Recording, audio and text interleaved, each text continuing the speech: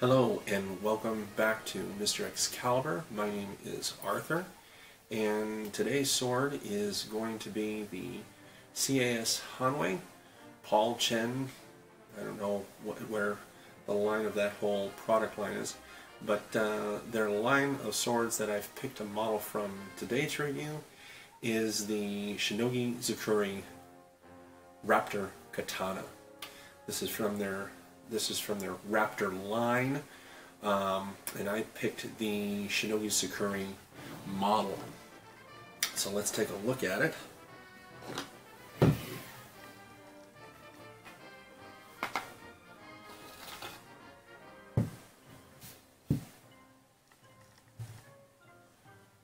There we go. Alright. I got my little cheat sheet here as far as keep myself on topic here. Alright, so my initial research on this sword found that a lot of people found them to be heavy. They called them overbuilt. They gave them some of the other models in the Raptor line. They called them swords with axe handles. They call them, beaters. They call them heavy cutters, whatever you would like. So my impression was that when I got this thing, this was going to be a significant weight difference than some of the other models that I have tested out. And I have to say that I wasn't disappointed. When I first got it, that was my first impression. However, before we get a little bit too into my review, let's take a look at what some other people have done with this and what they can do with it and what they perhaps thought of it. Take a look.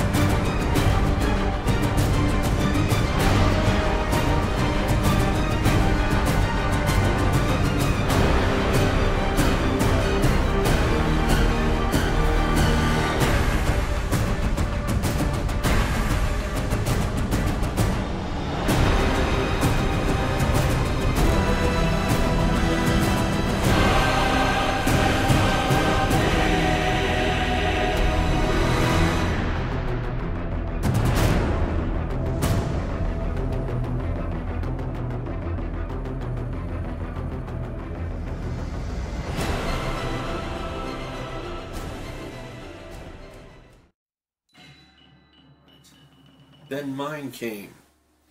And here was my experience getting it out of the box and taking a look at it, how initially it felt. So take a look.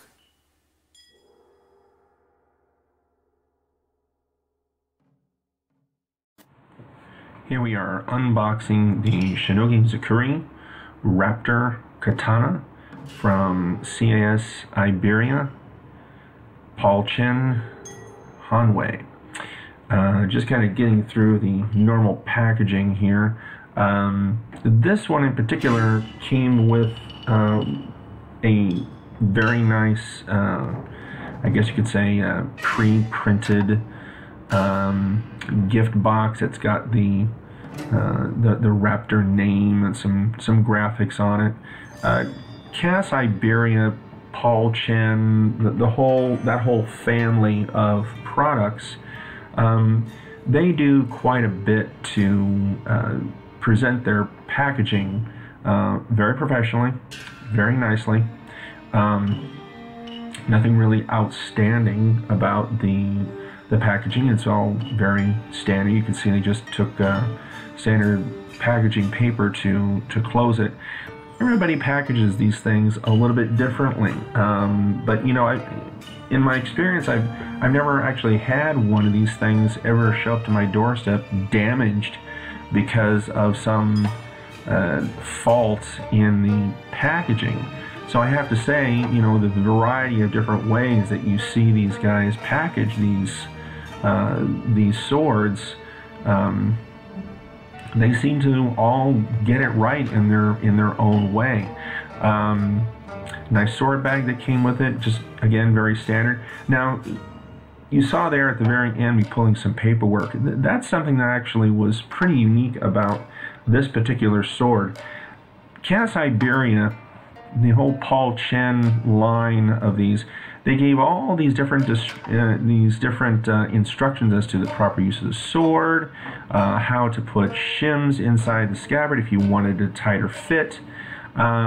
They gave all this actually pretty lengthy documentation as far as, you know, how to maintain the sword. They even gave some instructions on how to take it apart. When I first pulled the sword out of the scabbard, my immediate impression is everything that I've read on the internet. I was immediately taken with how wide the blade was, with how very solid the sword felt. Even though it was a slightly heavier katana than what I have held before, it didn't matter a whole lot because it was balanced very well. Now here is something that I saw right out of the box and just how sharp this thing was. The very kind of almost utilitarian polish that they gave the edge. There's no hum-on line. They make no secret about the fact that that's not part of this particular line of swords. They made it very clear that, you know, this is designed to practice with some aesthetics that make it also very nice to look at as well. Going to be talking a little bit more later about some of the other things, especially to deal with the saya. But these are my first impressions, just kind of right out of the box.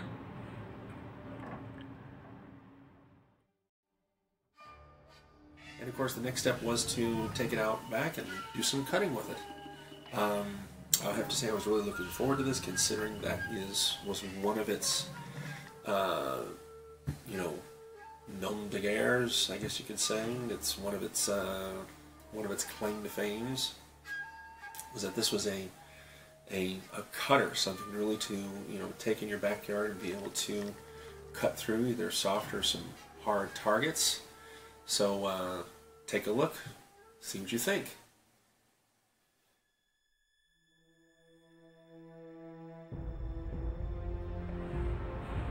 Now you get to test this thing out.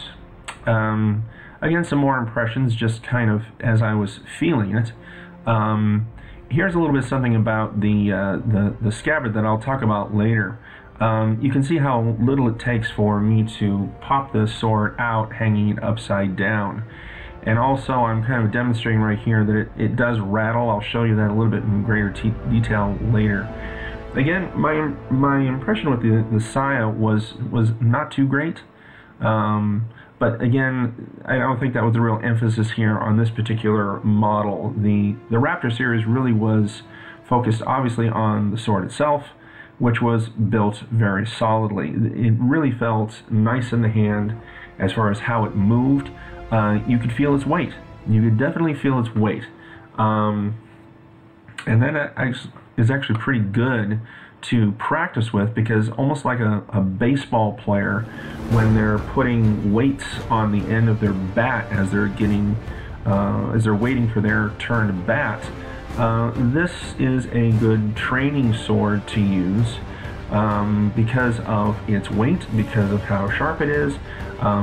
It's also going to work really well for people who just want to use it as a backyard cutter. It really is kind of an all-around nice katana for people who are either practicing and want something perhaps a little nicer when they go show it off at the dojo, or just something nice to play around with in the backyard. When it really came time to cut here, I really wanted to try out and really wanted to see whether or not this sword's blade was, you know, what I had seen in a lot of videos. And right from the beginning, it again, I guess this is kind of again and again a really solid feel to it. Now, normally that size of a bottle, even with a sharpened sword like a katana, would tip over even after cutting it. And on that first try, it just sliced the top off of it right away, and the bottle, it actually stayed just fine. Now there, of course, you know, less weight in it, it went flying.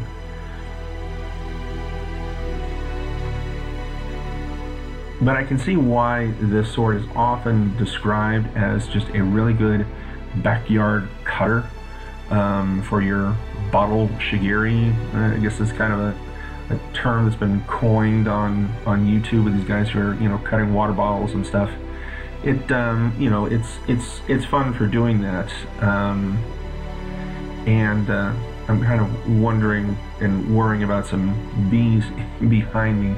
The trees are like that, and decided to take a double swing, and man, the thing felt really good. Just it really cuts very well, and you know, there I go, just, you know, filleting and missed.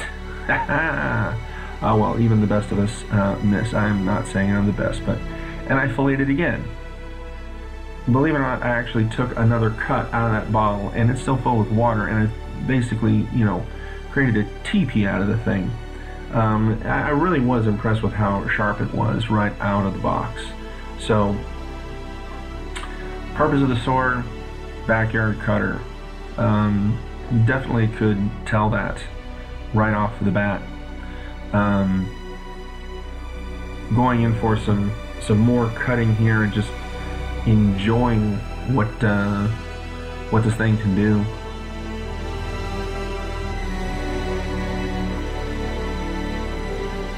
Not the best cut, not the best cut at all, but time to fillet water bottles. 1,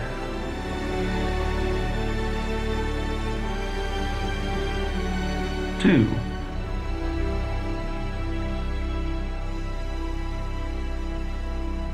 3. And that's about as much as I was willing to risk on that one. Now time for a slightly different test. This is a really heavy cardboard TV box. The thing's double walled, and it's got some styrofoam and some other packing material kind of shoved in the middle, and I just took a big wind-up swing and plowed it into the thing.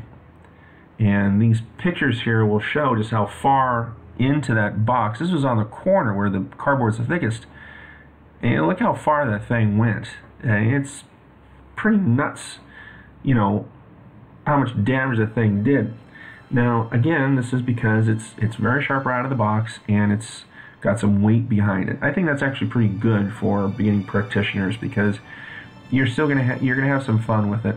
And of course, as always, just oiling down the sword, wiping it down after, doing, cutting water bottles. It's a lot of water. It gets all over the place.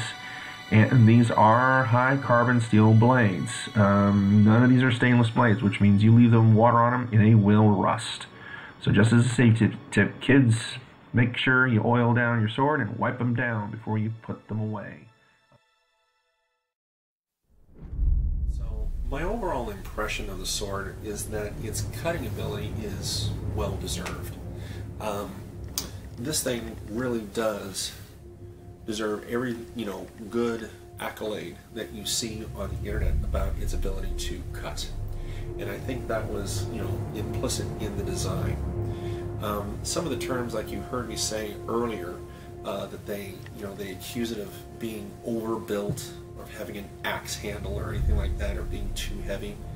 I don't have a problem with that. As I've said in perhaps other videos, I started learning how to handle swords when they were big and they were heavy, and apparently they didn't know how to balance them very well. And so the result was, my own experience was with poorly weighted swords.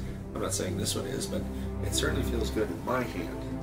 And so, but it has such a wonderful solid build to it. The accoutrement of the raptor motif is really cool. Let's take a look at some of the specs on this one.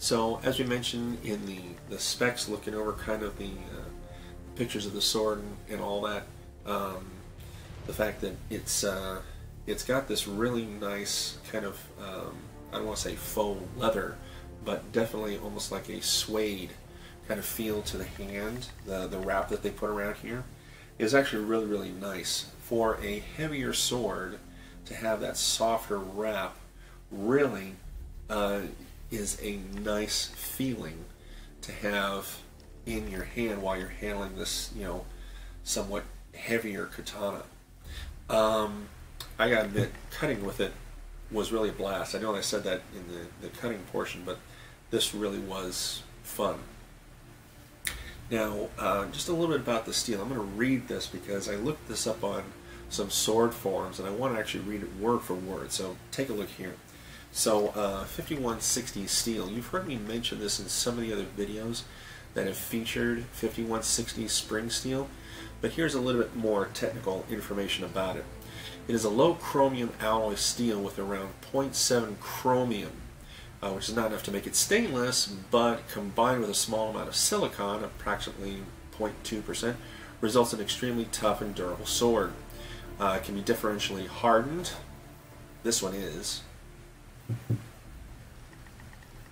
But it is a deep hardening steel, and once done it can really provide a strong edge. This is, you know, the decision to make this out of 5160 steel, I think, was a really good one. I think there was a definite market in mind when they designed the Raptor series. These are a series that has some nice aesthetics, some very basic aesthetics, and of course this is a production source, so they're all coming out looking approximately the same. But they're a nice basic aesthetics with an extremely serviceable and wide blade. This is not going to be a blade that's going to break on you. And, you know, after you've chopped down every tree in your backyard with the thing, probably not going to really care that it's all beat up, because this sword goes for around $300, plus or minus. I would say for that amount of price, this is definitely worth it for what you're getting. And again, the sword itself really is nicely built, solidly built. I know some people have complained about the Ito wrap coming undone after doing a lot of heavy cutting, and really, you know, after intentionally trying to break the thing, I suppose. And at that point, I suppose it would start to come apart a little bit. But I didn't notice any of that just in my limited amount of cutting. I will admit that. Now, there is one downside, and probably explains the sword's overall affordability, and that is the saya. One of my impressions with the saya was that it's very, very stripped down. It is extremely light. Usually they do make it out of very light wood, but even felt more light than that. Not very much embellishment on the saya at all. They do have the saya plug here very well melded in with this kind of matte finish that they put on the saya. I don't believe this is real horn at the top opening of the saya or at the bottom. I think that's just kind of a painting that they've done. The Segeo cord that they put around here is very thin. They didn't put very much of it. And it's a very cheap quality. So I think where they excelled on the build of the sword, which of course is what really counts, they really kind of cheapened some of the aesthetics on the scabbard, the saya. And here's another thing that you guys might want to take into account when looking at this, if this is something that is important to you, and that is this.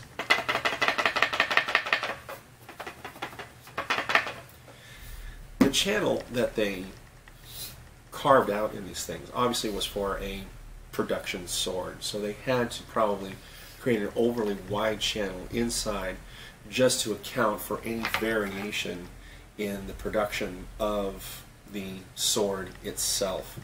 And as a result, you get a pretty decent rattle inside this thing. Again, this is an issue that I have with the saya. The sword itself is wonderful. Here's one more issue.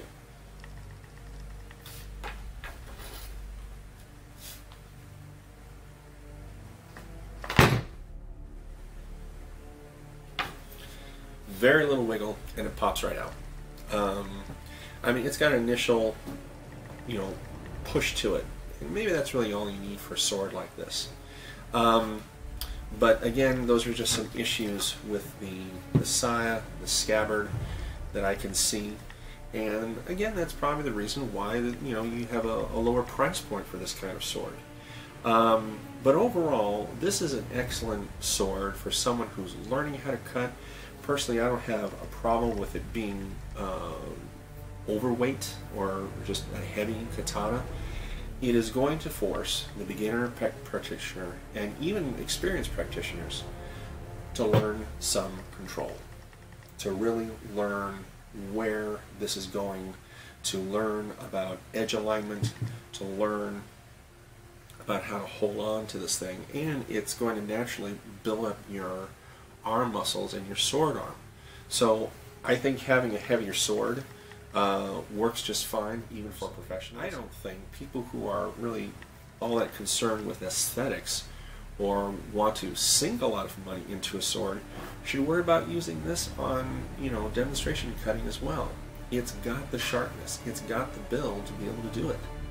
So overall, my impression of the Shinogi Zukuri Raptor was really good.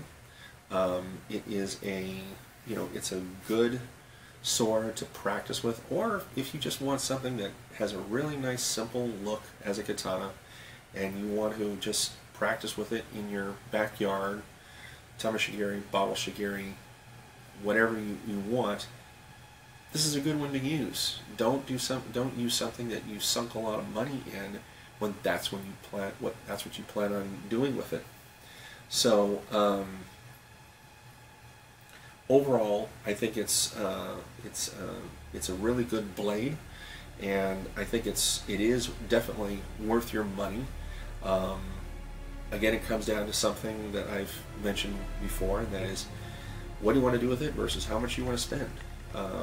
For how this is built, and for obviously what CAS Hanwei has decided to design this sword for, this is a good option. There are other heavy cutters out there that will do this probably just as well, and it really comes down to some aesthetics. Perhaps there's brand names that you like a little better than others. CAS Hanwei, Paul Chen definitely is one of the standards of the industry. There are others out there that are making the same basic design of sword where they're slightly wider blades, heavier handles for more control. I hope this was informative for you. I hope you had fun watching. I hope you enjoyed. Please leave any comments, and of course subscribe to the channel at the end. Alright, all for now. See you next time. Bye-bye.